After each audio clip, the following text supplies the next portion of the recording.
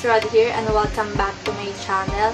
So for this vlog, gusto kayong i-update about sa nireview kong product na rejuvenating set ng dollskin, and gusto ko rin ipakita sa inyo ang everyday makeup routine ko na tamang fresh lang. So ayun, kung interesado ka, please keep on watching. So, ayun guys, after 2 weeks using dollskin, nakakita naman ako ng magandang result. And ayan siya. So, kaya lang ako hindi nakapag-update sa inyo kasi nagka-breakout ako kasi nagkaroon ako. Alam naman ng mga girls yan na kapag nagkakaroon ka, maraming lumalabas dyan sa mukha mo na hindi ka aya-aya. So, ayun, ito yung mukha ko. Nawala na guys yung pimple marks ko. Ayun, nakikita nyo, wala naman akong makeup. Dito na lang talaga sa baba ko. Medyo nagpapawis na. Medyo meron pa, pero nagla-light naman na siya. So, ayan. Gamit tayo ulit. Pakita ko sa inyo. Ito yung toner ko, paubos na siya. So, yun, mag-order na lang ulit ako. Kasi ito talaga yung mabilis maubos. Pero yung sabon niya, madami pa. And ginagamit ko pala guys, yung sabon sa katawan ko. Ang ganda niya kasi nakakaputi rin siya. Kasi nung una, sa mukha ko, pumuti na nga, ayan pumuti. Hindi na pumapantay sa leeg ko. Kaya sabi ko, baka dahil din dun sa sabon, ginawa ko, ginamit ko na lang din siya sa katawan. So, ayun. Tingnan natin siya. Yan, wala akong makeup. Baka madumi lang talaga yung mukha ako. Nakikita nyo naman ngayon guys, medyo blasting na ako compare sa first vlog ko. Tapos, pumuti rin yung face ko. So, ayun. Ayan, madumi lang talaga yung mukha ko. Pero ganito talaga yung kulay niya. Parang medyo may pagka-yellow.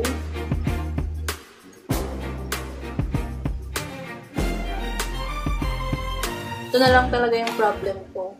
Pero yung dito, compare dito sa picture na to, ayan, nakikita, sobrang dark ng pimple mark ko.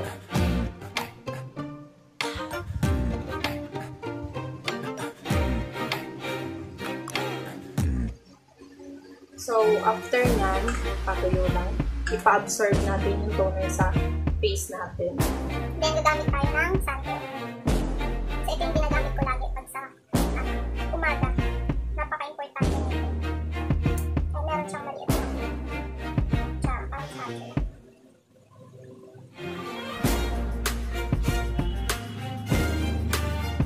So, ayan, na-absorb na ng face natin yung toner. Maglalagay na tayo ng sunscreen.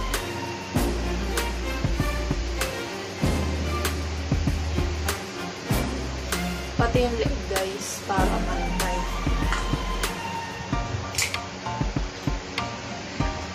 Maganda rito sa sun care kasi nakakaputi rin siya. Parang di mo na nga kailangan mag-pangda.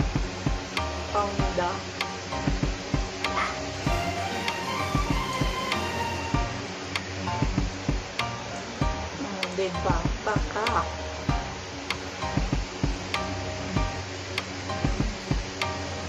Sun care lang yan guys pero pumuti yung face ko lalo.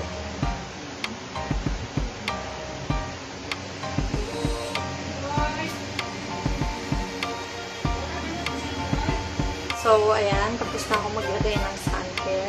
And so yun guys, re-recommend ko talaga sa inyo yung dollskin kasi maganda siya. Pero disclaimer lang din, hindi porket naging effective sa akin, magiging effective din sa inyo. Pero nag-try ako. Siyempre, gusto kong kuminis. Gusto kong mawala itong mga sumpa sa mukha ko. So, ayun. Sa inyo naman yun kung gusto nyo gamitin. Pero, maganda siya, guys. So, next na is, gagawin na natin yung everyday makeup routine ko. So, ang una kong gagamitin is primer. Ito, pinakamagandang primer na nagamit ko, guys. Huwag kayong bibili nung tube kasi feeling ko yung sa tube may pagka-watery siya. Ito sobrang matte niya. Kaya mas gusto ko yung nasa sachet na. Paubos na nga rin siya kasi talagang lagi kong ginagamit. ayan. Kahit hindi naman masyadong madami. Yung kung saan lang bandang oily yung face niya. Hindi ako ganun kagaling mag-makeup guys, pero ito yung ginagawa ko sa face ko lagi. So, after nyan, yung ginagamit ko is press powder kagad ako itong Nichido. Ewan ko, ganun yung ginagawa ko kasi feeling ko parang long last din siya. Tumatagal yung makeup sa mukha ko. Ayan. Ito yung ginagawa ko. And,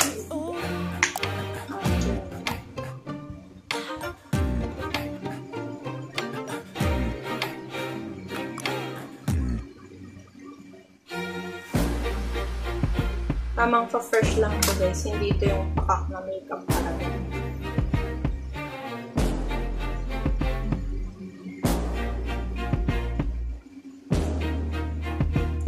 Tapos, after nyan, gumagamit ako ng Jeju Aloe Soothing Face and Body Mist. Agad yung ginagamit ko. Yan. Napatuyuin lang din natin siya. Habang pinapatuyo natin siya, lalagyan ko ng lip balm. Dito yung ginagamit ko, Apollo guys. Apollo. Maganda kasi siya. Ayan po. Sobrang dami na ng bawas. Kasi ito yung lagi kong ginagamit. To moisturize your lips. Yan, habang pinapatuyo pa natin siya. So, ayan, tuyo na. And ito na yung next gagamitin ko is Ever Bilena All Day Liquid Foundation. So, ito guys, maganda to kasi hindi siya ganun kabigat sa mukha and napakamura niya lang. 195 pesos lang siya. So, ito yung gagamitin ko. Ayan. Hindi na ako ganun kadaming maglagay ng foundation sa mukha. Ewan ko, parang nairita na ako. So, ayan, parang unti lang. Maglalagay lang ako ng konti sa eye bags ko kasi napaka-laki. And sa mga alam kong may marks pa akong nahalata. Yan, ito yung nagamit ko guys. Sponge.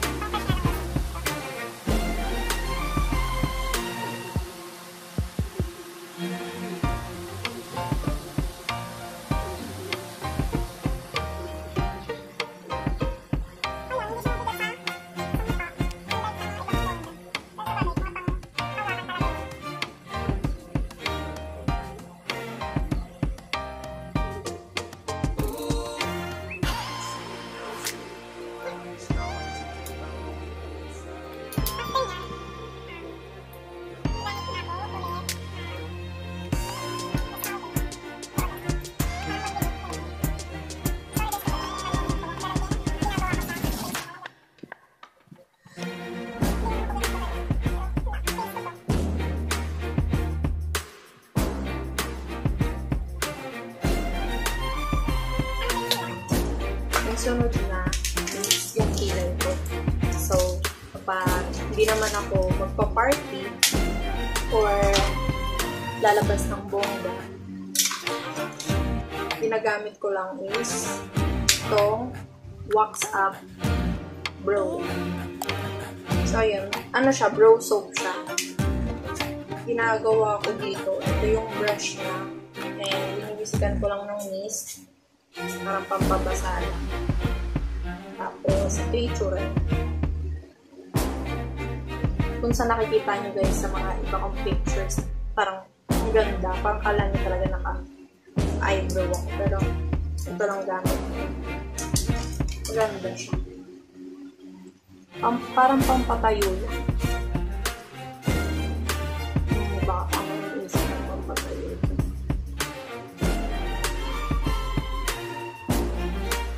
Ayun, tignan na guys, ang ganda. Wala ko nilagay na na eyebrow. Ito lang, brow soap.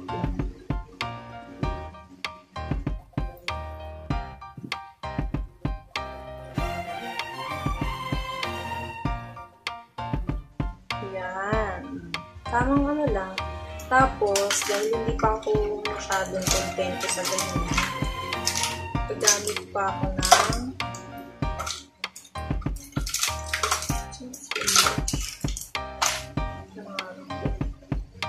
ng hairspray. Ito yung ginagawa ko guys, pampatayo. Ulit, sprayan ko lang din yung brush. And, yung banda dito lang sa may, ayan. Diyan lang yung nilalagyan ko. Yung nasa harap lang.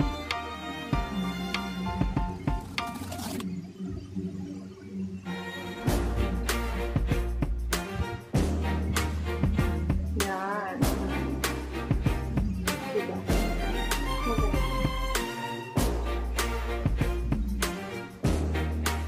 Pero minsan, gumagamit ako ng mascara. Yung kapag medyo may birthday, gano'n. Pero kung mga party, galaan, gano'n, pak para lang tayo.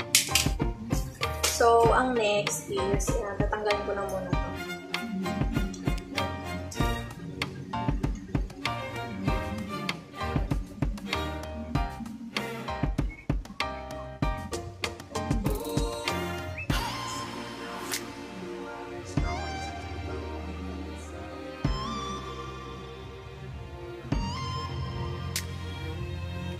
So, ayan. Hindi na ako magmamaskara kasi, guys, nagla-lash lift ako ng sarili kong eyelash.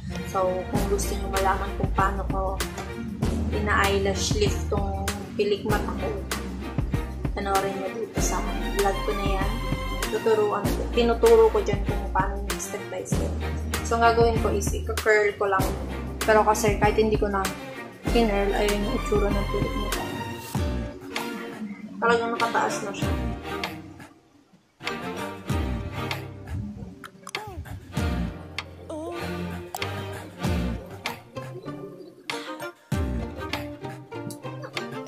Sunod na is yung blush on. So, ang ginagamit kong blush on is Vice. In the shade of Yukon.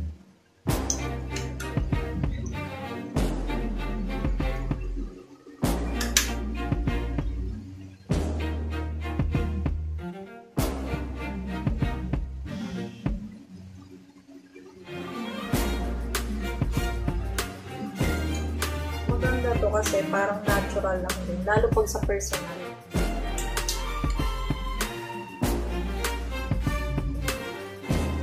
Medyo makapal. Pero wala yun.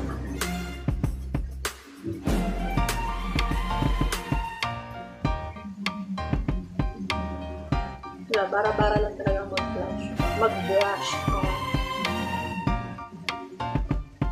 Pag sa personal, maganda yun. Parang natural. Parang lang kayong naka-inom, gano'n. So, lalagyan ko rin yung shade ko. Pero pag lip tint yung ginagamit ko, guys, naglalagyan ko ang lip sa ilong. Pero kasi pag dito, ayoko. Parang masyadong OA din. Yan. Tapos, gagamit na ako ng powder. Ito yung ginagamit ko, Everbilay na. Baka Everbilay na talaga ako.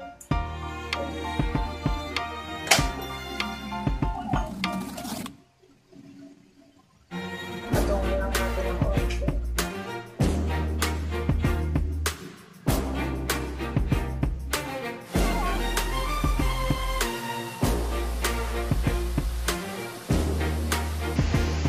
Diba? Professional. Tapos, ang sinusunod ko na is yung labi ko. And ang ginagamit ko is, madumi na kasi. Pero ito yung ginagamit ko, guys. Binili ko to kay Emifer. Ngayon wala kasi siyang stocks. Pero ito, guys, ang ganda niya. Ito yung mga ginagamit ko minsan sa mga picture ko. I know, nakikita ng iba yun. Ang dami nagtatanong kung anong gamit kong lipstick. Itong ginagamit ko. Pang ano lang, dito lang. Pero light lang.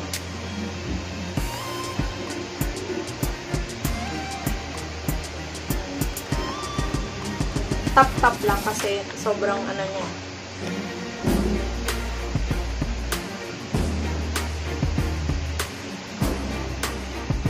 Ang shade nito guys is Penelo. Ganda nito guys, promise. May lumalagpas. Diba? Ang ganda niya. Parang may lumalagpas sa gilid.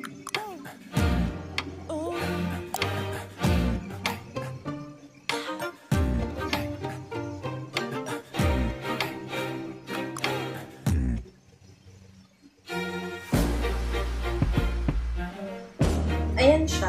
And after noon, nagamit na ako nito. Hindi ko na alam kung anong shade nito. Kasi na-delete, naburak na siya. And ayan, paubos na rin siya. Pero ito guys, kay Ems din to, kay Emmy Ferdin. Ito yung pinakamagandang shade sa lahat.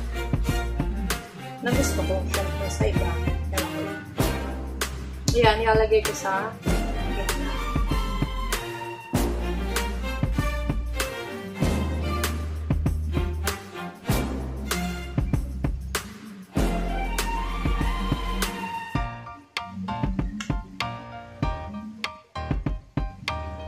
Parang kulang pa yung gilid.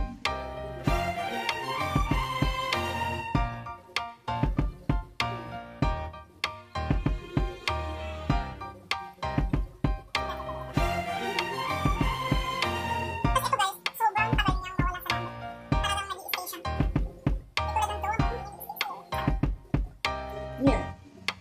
So, ang next ko na is mag-highlighter tayo. Gamit ko is Vice ulit. So, ayan. Ito yung mga nagustuhan ko sa Vice Cosmetics kasi itong blush on and itong highlighter nila.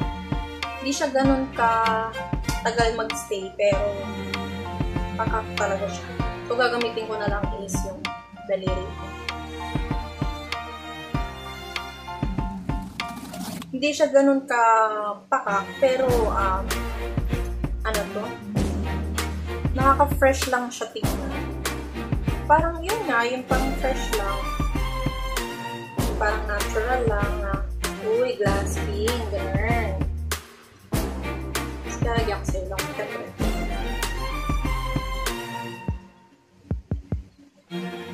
Tapos sa gilid ng mata. Tapos sa labi.